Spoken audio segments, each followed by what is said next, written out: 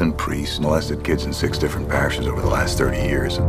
The church found out about it and did nothing. We haven't committed any long-term investigative resources to the case. No, we haven't. And that's the kind of thing your team would do. Spotlight? Spotlight ist das Porträt einer Redaktion, You cannot tell me. einer Stadt, But also know there's a story here, and I think everybody einer Enthüllung. Eine Geschichte über Journalismus und über den Mut, die Wahrheit zu sagen.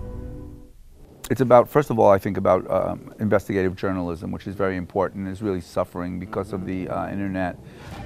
Basically the story of the Boston Globe newspaper doing an expose about the Catholic Church covering up the pedophile scandal in 2001. And it's also about why the community how it was possible to cover up such a big story. And there were so many people that turned a blind eye to it because it's such an unpleasant subject. If there were 90 of these bastards, people would know. Maybe they do. They knew, and they let it happen. It could have been you. It could have been me. It could have been any of us.